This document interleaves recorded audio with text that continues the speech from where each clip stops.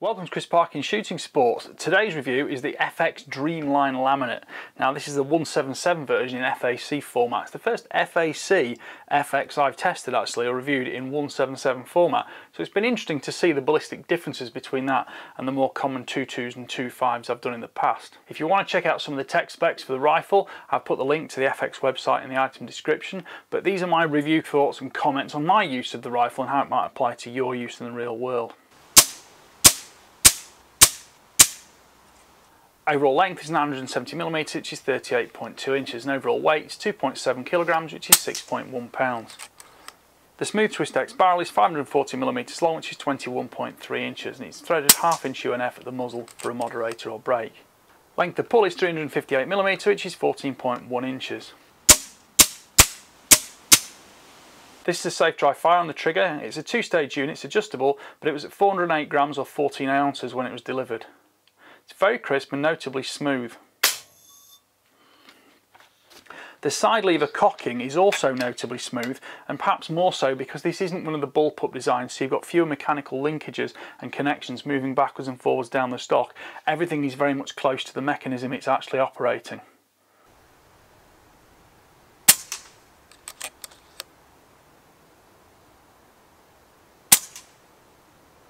The air cylinder is 220cc capacity and it fills to 230 bar, which I found gave me about 50 accurate repeatable shots from the 100 bar regulator pressure.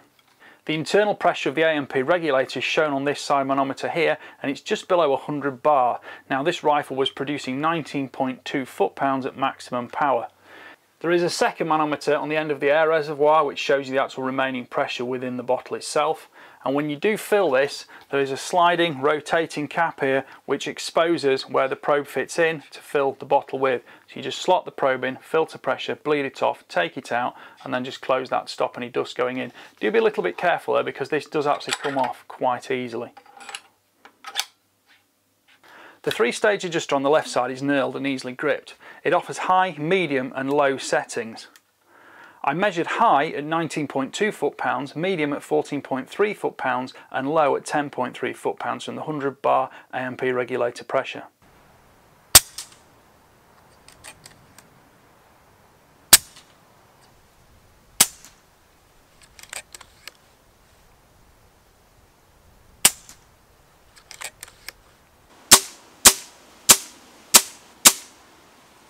This Dreamline Laminate is visually very different to the more chassis orientated rifles from FX, like the Impact for example, or the newer Pantera, things like that. This is a little bit more similar to the Crown, but I think overall it's a slimmer sort of fit into you.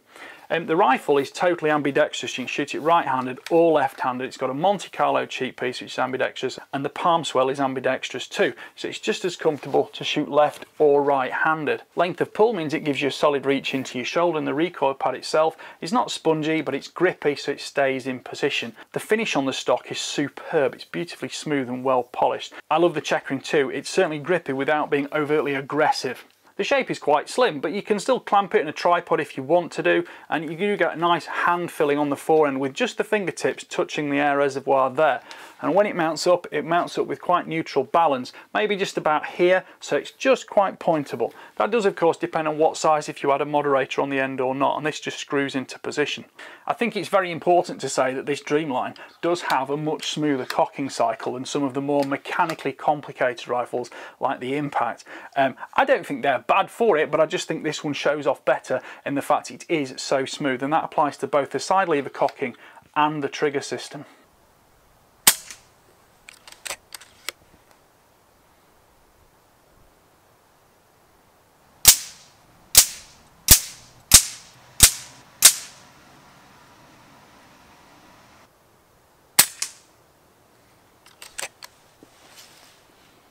Just popping this to one side, looking at the magazine system. It's fairly familiar to FX users.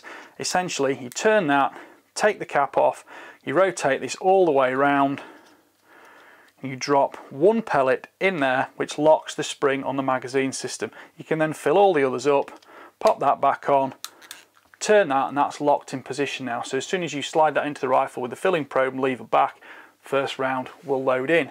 Obviously, when that springs all the way around after 22 shots, it will then block the filling probe so you can't accidentally think you've loaded the rifle and go off on a hunt with actually an empty gun.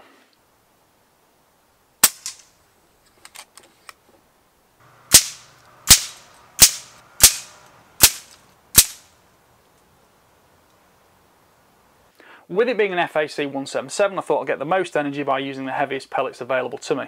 I've got the JSB Hades and JSB Exact Heavy Diablo. These are both 10.34 grains.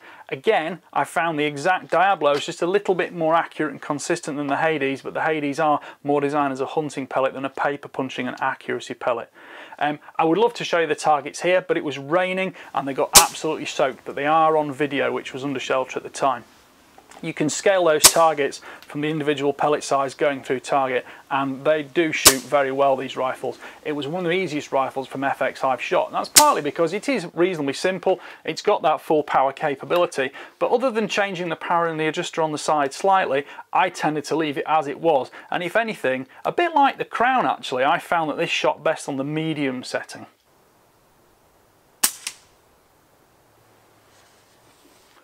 This is a safe dry fire, but when you do fire the rifle, you get a nice quick psst as it actually refills, and you can probably hear that on camera now if I just hold my mic closer. Hear that? That's consistent every time. You can hear that, and there are no whispers or leaks from elsewhere because this has physically got fewer additional O-rings and seals because it's a simpler mechanical and actually pneumatic system to it. The Smooth Twist X liners are still capable of being changed. You can change twist rates and calibers if you want to, and of course in the UK being FAC specification, this one will have to be put on a firearms certificate. It's not like one of the sub 12s, but you can have this rifle in a sub 12 too. If you look at the FX website, the data they publish is very similar to this rifle because this is an FAC specification for the UK. That's more akin to what everybody else around the world uses rather than our somewhat limited sub 12s, which often limit some of the functionality that some of the FX rifles can actually display and offer you. Scope mounting is on an 11mm dovetail, so there's no problem getting rings for that, and although the magazine fits underneath the scope, you don't need to particularly use artificially high mounts to make sure it's going to fit. The rifle is also available in 22, 25 and 30 caliber. Those have corresponding 18, 16 and 13 round magazine capacity. The 22 caliber will develop 41 foot-pounds compared to the 18 or 19 shown here, and at 25 you move up to 60 foot-pounds. The 30 caliber isn't actually listed by FX, but I suspect that's going to be pushing towards 100 foot-pounds. Well, I hope you've enjoyed watching that review. Please like, subscribe, comment, click the notification bell to make sure you keep track of the regular uploads. Please go through to the end of the video, click on the links to the sponsors of this video because they're the people, along with your comments, who fund this process and make it worthwhile reviewing products for you. Thank you for watching. Bye for now.